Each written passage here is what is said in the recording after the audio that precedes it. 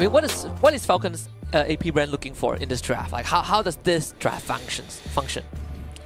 I think early, you got Roger, you got Hayabusa, you got Joe, right? Can be a constant nuisance on that jungle early games. I mean, if it is a final game, it will lead to a question that what happened to Falcon after that MSC? Have they actually fallen off so badly to a point that YRG can able to trample them? Or people might actually question, YRG, what happened to you after the MSC? Is it you that has become so much powerful to a point that Falcon cannot do anything?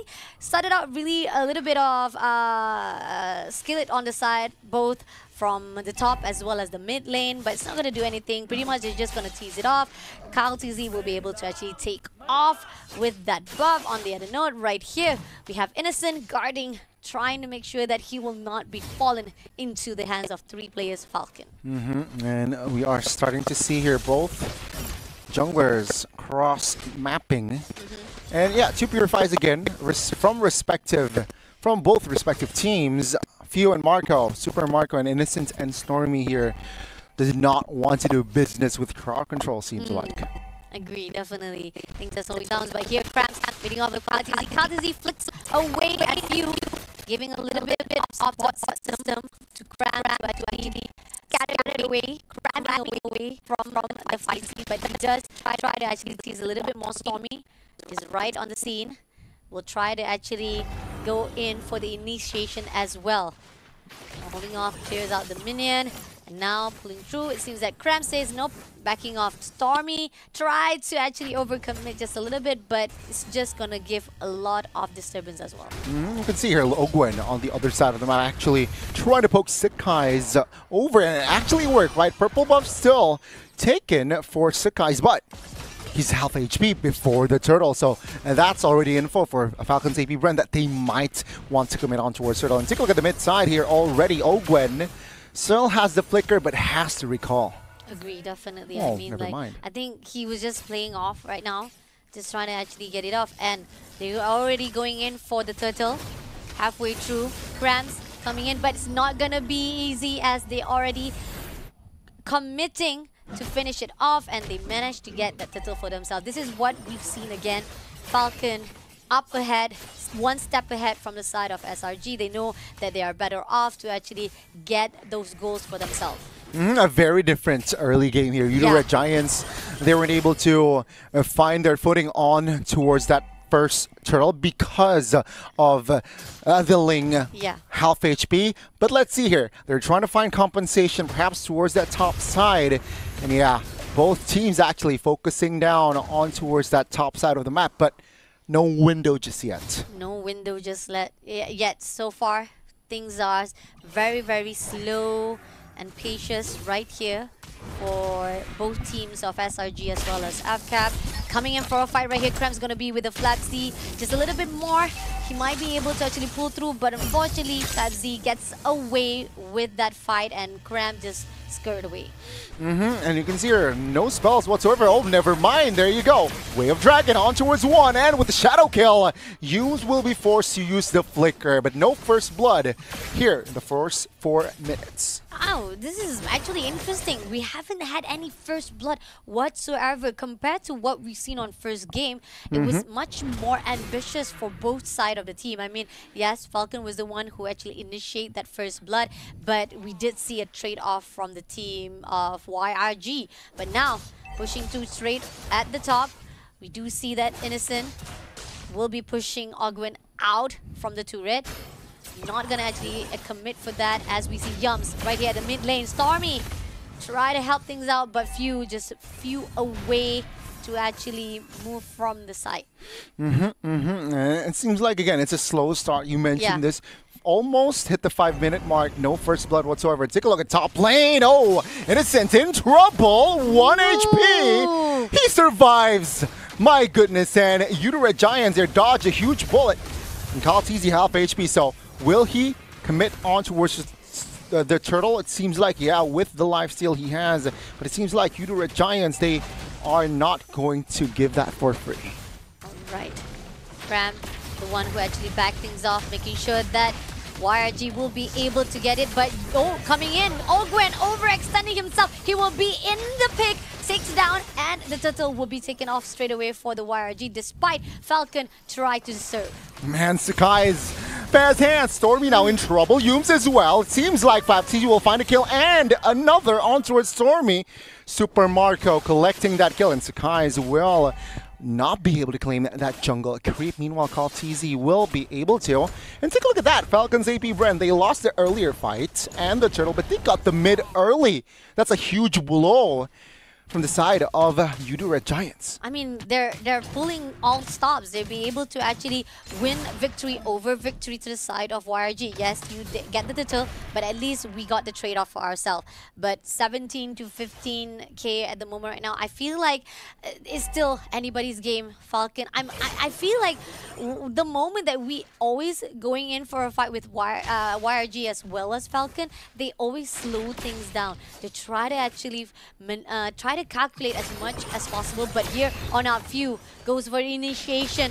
Grams try to actually be taken out, but Ogwen comes through, and Innocent with Stormy sticking together, taken down.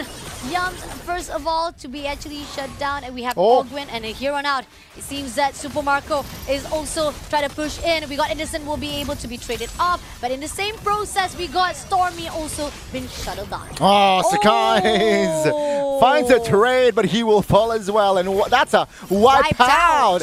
Falcons APBREN finding the revenge from the first game, and now they're really claiming more control, more space in the jungles. And take a look at Yoodo Red Giants. They need to watch their mid tier 2 taken out. Wow, the overextension did not come in the favor of YRG. Did not expect that, seriously. I mean, Super Marco going in straight to actually take down YRG, and then after one another, YRG wasn't expecting it, and even Sakis was a bit too slow for the action, and now they're gonna push in straight away for the second turtle. Let's see here. It's Falcons APBREN leading in goal, leading in kills and space. Let's see though. TC securing the last turtle. Cram flickering out of the way. Oh! With the quad shadow, does not connect on towards any members just yet though. And Falcons APBREN still win, but no casualties for now. No casualty whatsoever. Falcons is doing well so far. Innocence will be actually going back straight to the base. They have to actually get a sense of the formation itself, because the fact is they can't pull it off all by themselves. They have to actually be in one unit. They have to work together, find a pattern to actually break for Team Falcon to falter. Yeah, 3 Thunderbolts built already from the side of Yoodo Red Giants. The Ling, the Barats, and the Kufra. So there's damage, but also they're so sustainable. And that is perhaps what Falcons APBREN needs to, okay, they have Thunderbolt, so let's not commit on towards Sakai's if the opportunity isn't that big. Let's just, stay composed, wait for the right timing, and take a look at this. Sakai's managed to push. Oh! He's caught! No, he was just about to go, but nevertheless, he was able to pull through. He's going out, and it seems that he just almost close enough to his own death, but he managed to move away to survive it out. Yeah, the great escape there in this game. And now, Yoodo Red Giants, again, without Sakai's, they will not be able to be more aggressive. And the purple buff, unfortunate, should be taken by Falcons APBREN. So that's twice now. No purple buff for Sakai's. And yes, RG, they need to play defense. They gotta do it. They gotta do it, because so far right now the aggression coming on from Falcon is just too much to bear. YRG response is coming off a little bit too slow, and to a point that most of the advantage is coming in for the team of Falcon. Lord has been spawned, and this is the signal will be put out for that scrimmage to be open. And you can see here again, Falcons APBREN trying to dictate control.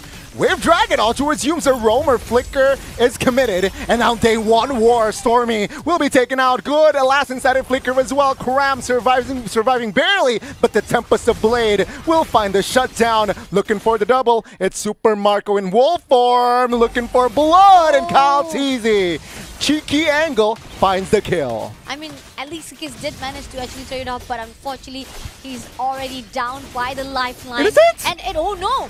Wait, what? Oh. Innocent? Almost. He jumped in. Almost got a kill, but now he is in trouble. Tempest Blade that was stolen actually will not be able to find a mark. But Sakai's will fall nonetheless. Innocent as well. I mean, Innocent will fall nonetheless. And Yoodo Red Giants claiming another L. Oh, this is not looking so good.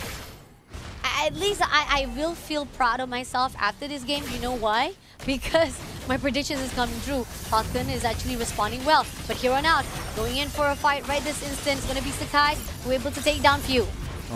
Super. Oh, my goodness, Kaltizi! The quad shadow connects on towards Sakai's, and he will be taken down. Now, Yoodo Red Giants full defense with the Lord. It's a 4v5 with the Lord. Yoodo will not be able to participate, and that will be it. Yoodo Red Giants, great defense. And now they will have to clear the super minions first, though. Definitely. I mean, I'm loving it. The fact that the defense-wise is doing well. But FlapTZ, Krams, he should not overcommit. There's two players right there. And somehow he gets the information and FlapTZ just moves away. Just when they thought they'd try to do an ambush, Krams gets the upper hand to scout the other much more better. But here on out, 3v1 situation, Krams is all alone. Coming up for the backup right this instant is going to be Sakis. Coming in for a fight, Ogwen. Just a little bit too close to be taken out. FlapTZ is also down by the lifeline. Oh my god, Tempest Blade in the backside. Karama taken out. Yooms will be able to get out, but Sakai's, oh my goodness, again, showing fast hands. Yooms jumps in with Innocent, who has the items already, but no! Super Marco was clutch with it, but will have to be traded. Now Innocent still looking for that last kill on towards FlapTZ. Has the immortality, will be popped up, and that will be the last of FlapTZ. He will fall now in the hands of Innocent, surely. There you go, finally, killing spree for Innocent. A little bit disturbed by the innocent, by the side of Minion. He was like, oh, wait, who am I shooting? Wait, okay, there he goes, right in front. I missed my own target, but nevertheless, it's okay. He did manage to connect the dot anyway. Great job coming in from YRG. Good response. That's what is needed coming in from them after a very, very late game. I mean, they got the builds, they got what they needed, but still, meeting off with the team of Falcon wasn't as strong as they expected, you know? I mean, what a recovery, right? It was 5 minutes in, it was FALCONS APBREN with the control, with the map, with the gold, but now it's all dead even. Take a look at the economy, right? Oh, Sargi looking for an opening on towards Super Marco. The damage is there. Tempest Blade will secure that kill. Now in the backside, Shadow kill on towards Innocent, but no damage whatsoever. Sakai claiming the double as an assassin. Now he might look for a triple, but Stormy will fall in the process. That's a 2-for-1 still for the Malaysians. Oh, YRG. They're popping off. I mean, like, yeah, on the side of aggression, on the start, it was all for Falcon. It was all show for Falcon. And now YRG, defense-wise and responding well, is superb. They're going to actually get the lot. Definitely Innocence right there. But Falcon coming through. Is it going to be Ogwen who actually steals it off? Just a little bit of Kaltizi! Steal it off for themselves. And here or not, scrimmage coming through. YRG's not happy with it. They're going to go in for a fight with FlapTZ. Even though they did manage to steal it, they want to finish him off already. It is all for naught. You get the Lord, you die. And there you go. Yooms catching two. No follow-up damage though, Super Marco. Ow! Looking for that kill. Does not find it though, as Cram will be the sandbag. Few will be taken out in the process with Sakai's. As Sakai's will look for Super Marco. Super Marco has damage. He has to be careful here. Wind of Nature popped. Very smart there by Super Marco.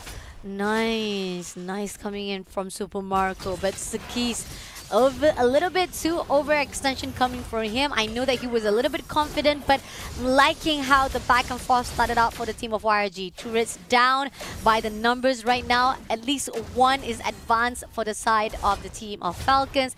But on the side of YRG, despite that the Lord has already been shut down, it's a reset for both team again. Yeah. FALCONS APBREN, they got the Lord, but they didn't manage to find a win in the team fight. So, yeah, that Lord is irrelevant. So Yoodo Red Giants now, they lost the Lord, but they low-key win the fight. So again, situation quite stable. Looking at the economy and looking at the builds as well. Take a look at Super Marco's damage though. Wild, 119,000. Very close towards the to Innocent. Yeah, definitely. I mean, like they're on a strike right now. And hopefully this is going to be the back and forth that we are expecting. Flap TZ on the run with 70,725 damage, and Super Marco right down on him at the second place with 61,806. I mean, it seems to see that Flap TZ is actually having a really good time, and somehow they're going to go in for the mid lane fight. Careful here. Flap TZ has the immortality, and seems like Yoodo Red Giants wants to pop that immortality yet again. Now, Few looking to provide cover as well, but Yoodo Red Giants here, no clear window here onto committing fight just yet. They just want the turtle. They will get it though. I mean, this is what we've seen so far. The crossfire that was coming in. They did manage to actually steal some of the buff from Sakai's unit, but then it seems that SRG, YRG is doing the same as well. They say like, if you do it to us, we can do it to you as well. And now, with 19 seconds on the clock, Lord is about to be spawned again. And okay, both teams here, they're playing it slow. They realize that you mentioned the Lord. Oh, never mind. You must open things up with Gogwen. And Ogren now falls for 35. That's a huge window for Yoodo Red Giants to exploit that Lord pit. Okay, let's see. Flap TZ. Rams is overlooking, and he gets the info put, and they will be able to actually utilizing this information as well as the benefits of the fact that Falcon is a bit outside of the gap. Innocent, so a little bit more time for them to actually finish off. This Lord will be in their hands. Sakis gets the kill for the Slain, and somehow Lord advantage is up ahead for the team of YRG. Again, what a story, right? Early game, Yoodo Red Giants. It doesn't seem like this game was going for their side, but then a couple, maybe 5 minutes later, they were able to find the right positioning, right timing as well, and now they got the Lord. Now they want to invade again. Cram being the front side, being the nuisance. Yums charging, not committing just yet though. Kyle TZ is in there. Purple buff taken with the retribution, and now Yoodo Red Giants, they want to commit the fight. Oh, he finds Yums. Yums again will be taken out. It's a 5v4 plus Lord for Yoodo Red Giants. Nicely done. Coming in, Lots pushing through right in the mid to red as we see all of our players. YRG coming in, Kyle TZ, a little bit of damage coming through. Sakis a little bit too slow, but he's gonna go in for a fight. Super Marco in the mix of damages. It seems that Kyle TZ still surviving though. He's gonna actually go in, but unfortunately it's gonna be another win for the team of YRG. And the question still stands out, saying that YRG, champions of the world, was not a fluke. YRG? Why are you so good? Right? I mean, Falcons APBREN. Wow. Wow. They swept Falcons APBREN. Husky. I mean, game one, dominant for YRG.